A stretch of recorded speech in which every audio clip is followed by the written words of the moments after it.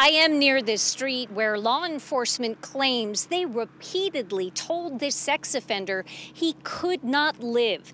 But today they told me he chose to play the system, registering another address with them, but continuing to live here. You are here on a lewd or lascivious molestation of a person. 47-year-old Stacy Mercer faces charges of molesting a child under 12. According to the arrest affidavit, the mother of the alleged victim went to Castleberry police in August.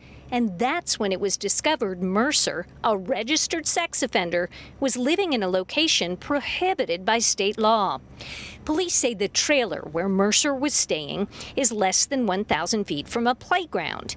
In addition, sex offenders are required to register their address with law enforcement every 30 days.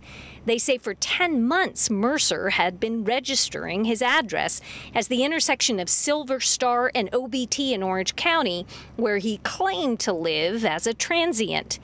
But police say he was actually living in this trailer not far from the intersection of North Winter Park Drive and Seminole Boulevard in Castleberry.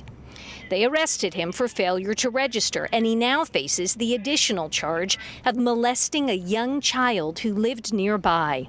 It's a charge he tried to argue against at his jail appearance, despite a warning from the public defender to stop talking. This is a case, if they had proof, they would have charged me 6 months ago. This is about a mother who tried to kill her child. You're probably better off getting a lawyer and not keep talking because it's just going to hurt you. Go ahead. Now, as for what agency should have been responsible for checking where Mercer was living, because he was registering his address in Orange County, it would have been the Orange County Sheriff's Office.